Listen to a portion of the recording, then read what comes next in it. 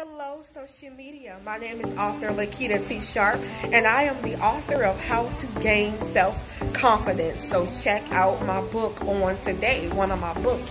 Well, anyway, I want to say to you that if so much around you and people are trying to tear you down and, call him the enemy, our spiritual enemy, but if life is trying to tear you down, and tell you that you're not good enough, or telling you that you're ugly, or telling you that, you talk funny, or telling you that you're too fat, or whatever is going on with you, but obviously you're good enough.